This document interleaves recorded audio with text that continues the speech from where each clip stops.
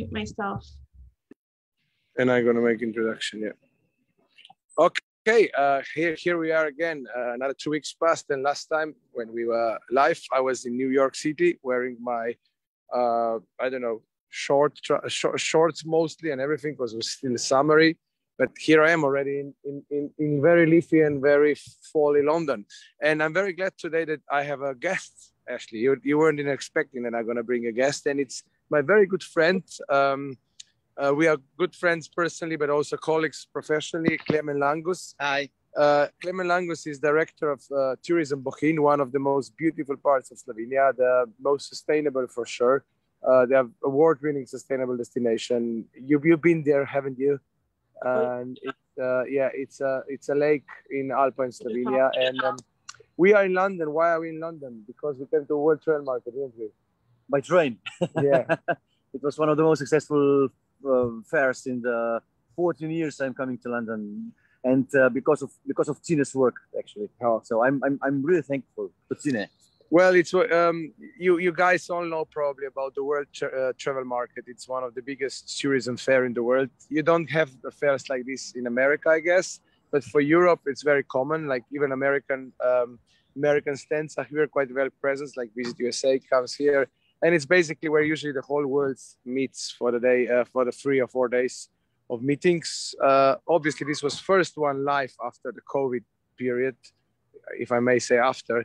And it was probably on a 25% capacity. But the good thing was, Klemen, wasn't it, that you can really have meetings with some really good partners and decision makers. And yeah, I'm very proud to say that I had meetings with my partners from Slovenia, and that we got confirmed that we're going to have a partnership for our farm trip. So one of them is Klemen.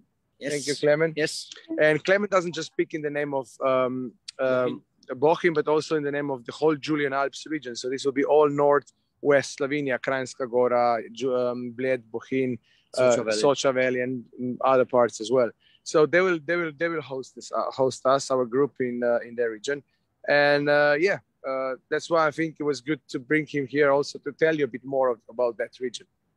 What do you think? Sounds great. Do you want me to, while you're speaking, do you want me to show the website so people can see some of the pictures of the area around Bohinj? Yes, please. Yeah, okay. Yeah. And take it away. You tell me what you want to talk about. This is a place that Agatha Christie visited since we are in London now. Agatha Christie visited this place back in 1967, and she was then asked. She gave one of the rarest interviews here for Slovenian television at the time, and she was asked if she would write a criminal book happening in this place in Bohinj, and she answered, "No, it's too beautiful for a murder." So, I believe that. So this is how the area is actually. Yeah, and you remember us there, we took like a cable car up to the top of the mountain, and then this lake, like we took this boat actually, didn't we? And we went up on the top of the mountain and then had the beautiful lunch, or what was a lunch, like a sausage and stuff. And yeah, it's like just one of the most beautiful and pristine part of Europe, and definitely Slovenia. It's part of the only national park in Slovenia, which is called the Triglav National Park, after the highest mountain in Slovenia, which is called Triglav. And of course, that's it. Yeah, you just had it there.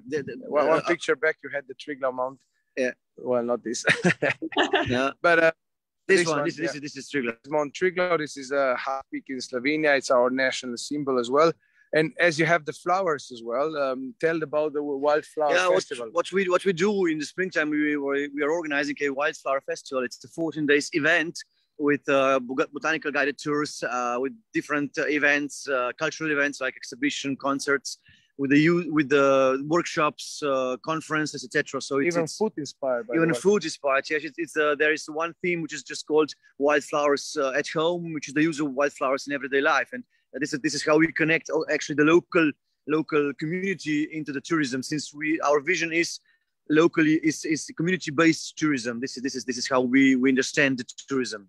And what's very good, I think, for our agents as well is that Bohinj just recently reopened a couple of new hotels. So, for example, when you were there in 18, the hotel wasn't open yet, but now we have this completely new hotel called Hotel Jezero, so which is a key word for you today to learn. I hope you heard how I said it. Jezero means lake. And it's a very sustainable new hotel, and there's a couple of others like hotels which are very luxury as well and very interesting to our American guests. But this is only Bohinj. I mean, the other Julian Alps region has, for example, Ana Roche, one of the world's most famous female chefs, if not chefs in general. Then Lake Bled, which is also a famous resort type of destination, is completely different in my perspective as Bohinj. It's more resort. Bohinj is very natural, very sustainable, and then Kranjska Gora as well, which is famous for skiing as well and nature and everything. And of course, the Socha Valley on the other side. Yeah, Socha Valley, which is a picture perfect turquoise river, which everybody love it when they come there. It's just this beautiful corner of Slovenia. From the activities point of view, this is a outdoor destination actually. Julian Alps, a lot of outdoor activities. In the first place, of course, hiking, cycling, fishing, also because of the Socha River and the Sava River on our side of the Julian Alps. Winter sports, like Tine mentioned already. This is one of the regional products. You see Juliana Trail is a long distance trail around the Julian Alps, around 300 kilometers, divided in 16 stages. This is brand new now product. Juliana Ski Tour is ski touring across the Julian Alps in the winter in pristine nature, wilderness, national park with very good guides. Then we have a Juliana bike, which is a bike loop around Julian Alps. We can do kilometers. We also use e-bikes, electric bikes. Yeah. So if you guys you will want to go around the lake with electric bikes when we are there, we can arrange this as well. I think this one is Juliana bike. Yeah, and I can attest to that. The whole Julian Alps being probably the most beautiful part. I mean, it's hard because all of Slovenia is beautiful, but it's breathtaking. It reminds I agree.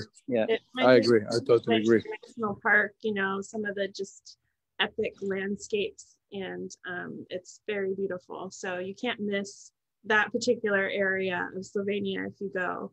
No, definitely no. It's also is the most popular area for our American guests, beside the capital Ljubljana, for sure.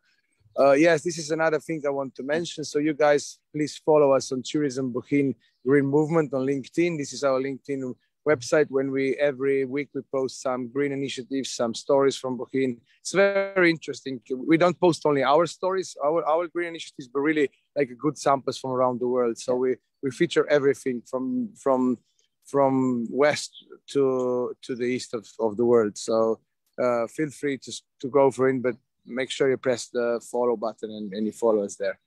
Yeah, I'll post the link for that in the comment section. Excellent. Thank you so much. Yeah. So now it's your test time, Ashley. Okay. You should probably leave, Klemen. I don't want to embarrass myself in front of you.